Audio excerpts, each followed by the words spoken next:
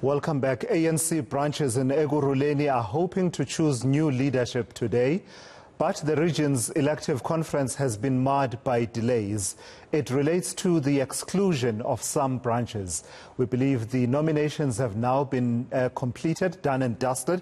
Let's get the latest from eNCA senior journalist Siphamandla Goge, who joins us now from Fourways here in Johannesburg. Siphamandla, confirm for us, nominations done and dusted. It's not the sum total of what a conference is about, but it is a major step to, clearing what is usually a big obstacle to progress being made on other aspects. So have we cleared that hurdle?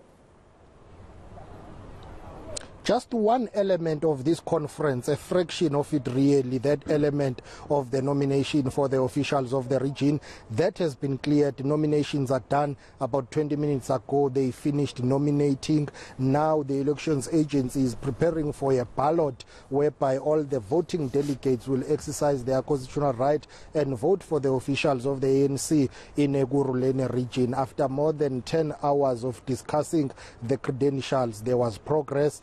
Our viewers, I'm sure by now, are familiar with the term credentials when it comes to the ANC conferences. It takes hours to resolve that. Why is that the case? I don't know, because it's a simple register: who is a voting delegate, who is a non-voting delegate, who is representing which branch, male or female. It's just to tick a register, but for the ANC, it can take days to do that. So this conference should have wrapped up by 11 o'clock today, but it's far from over. They will vote. After voting, you will have a situation whereby they will still need to go through that organizational report. There are other agenda items on the program, about 5 of them, if I'm not mistaken. I'm not sure whether the financial report has been presented, but I doubt it has been presented. So it's a long way from concluding this conference, and it has not touched the most important aspect of it, the commissions that will discuss policy issues. Poverty, inequality, unemployment of young people in Ekurhuleni, how the party has lost the metro, all those discussions have not taken place. Mzwandile Masina is the former RTT convener. I'm sure the regional task team has been disbanded by now, Bab. Where are we in terms of your program? Your conference is delayed. Are you not worried that you will not have enough time for the commissions? Are you closing this conference today? I'm not saying you, but is the Ekurhuleni Regional Conference going to conclude today? Well, it's going to be determined by the outcome. As we know now, the former coordinator is presenting the organizational report. I am done with the political report. Very soon the former treasurer will be presenting the treasurer's report, and then we're hoping that we'll go to the 4 commissions that have been set on governance, on social transformation, economic transformation, as well as international relations.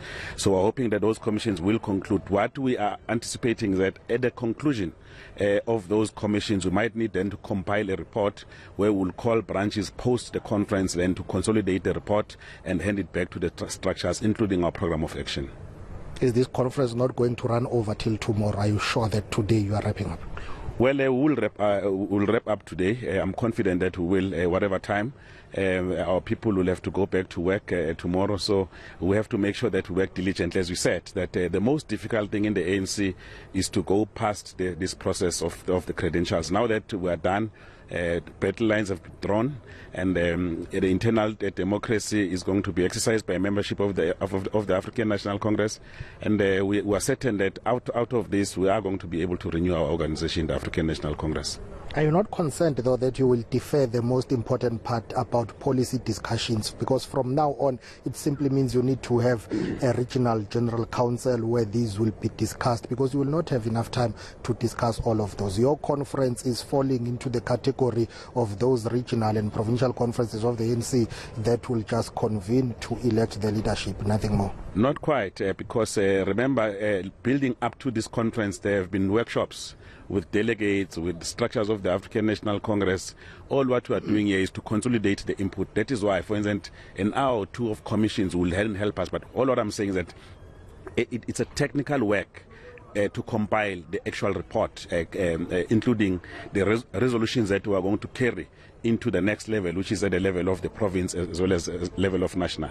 Why did it take so long to adopt the credentials? Discussion and debates on that more than 10 hours. Surely it's something that is so simple. You should have just disposed with that so easy and quickly, but it was a mission. Well, there was a group that didn't want to come on Thursday, on Friday. They only came on Saturday.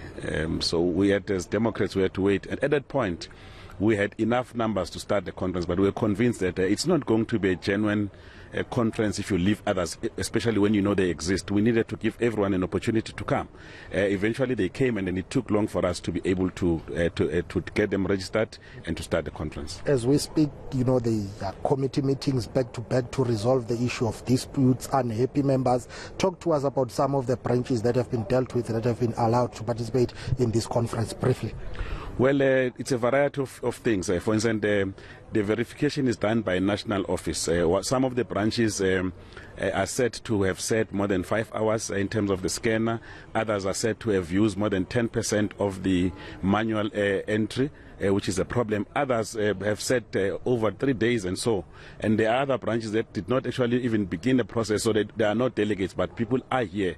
They want to express themselves. So the ANC headquarters is looking into those issues there, because they are not dealt by ourselves in the province. Your provincial chairperson, David Makura, was not pleased with the setup here in the vicinity of the conference venue. He likened it to a war zone. High caliber rifles carried by private security personnel. That is a worry and a concern. We were taken aback when we saw bouncers, foreign nationals, a lot of guns on Friday here. We thought that our people were under siege. As a respectable leadership, we had to abandon the mission and evacuate, working with SAPS, everyone here, to ensure that there is peace and stability. The following day, we then advised that we need to ensure to tighten the security so that we can ensure the safety of our people. I'm happy that there has been no incident. It means that whether it looked like a war zone, but we have protected the membership of the African National Congress. So when are we resuming with voting now that there are closed sessions underway? Very briefly. We will be resuming with voting. As soon as the ballot is done, we will be called through our different zones to go out and vote while the organizational report is being presented. Thank you very much for your time, Baba. That is Mzwandile Masina, the former regional task team convener of the regional task team of Ekurhuleni. As he says to us, the regional conference is underway, but voting will resume once the elections agency is done with preparing the ballots. Remember, after voting for the officials, there will be nomination and voting for additional members of the regional executive committee. I think it's about 15 members, if I'm not mistaken. So it's not only about the 5 positions, more positions will be voted for moving forward later on. Yeah, Siphamandla, and you make the point correctly that no matter how Mzwandile Masina looks at it, no matter how he tries to be optimistic, and you know, we can't expect any different from him. He's a champion of this whole process. But at the end of the day, no matter how you look at it, the time dedicated to discussing problems and solutions of the people of Ekurhuleni, objectively viewed, that time is far less than would have been the case had they been able to deal with the issue of credentials, nominations, and voting for leadership swiftly and get that out of the way. Before I let you go, though, Siphamandla, what's this talk about 40+ bogus delegates being detected, and there was a whole thing around a roll call that had to be done before these nominations? Did you hear anything about that? The main reason for the roll call was everyone had to leave the plenary, the conference venue, to go outside. They had to come to be called one by one to enter the conference venue, simply because now they were moving towards that nomination and voting process. So they were trying to deal with the issue of the bogus delegates. There have been allegations that some people are here as bogus delegates who are here to participate illegally in this conference. It's part of the reason why you had a delay in terms of adopting the credentials, because it is alleged that some people were here from branches that did not send them here. So all in all, after that verification process and the roll call, everyone was allowed in. They call it in the ANC terms to clean up the credentials and to do away and clean up quote-unquote bogus delegates. So that cleaning up process took a number of hours, but eventually after some time they were able to quote-unquote clean it up, and then they moved back inside. They commenced commenced, or they resumed rather, with the conference. So right now it seems as if they've agreed that anyone and everyone who is inside qualifies to be a voting delegate or a non-voting delegate, as well as invited guests, including members of the media. But you would know that media will not cover some of the closed sessions. All right, let's leave it there for now. That's eNCA's senior journalist, that's Siphamandla Goge.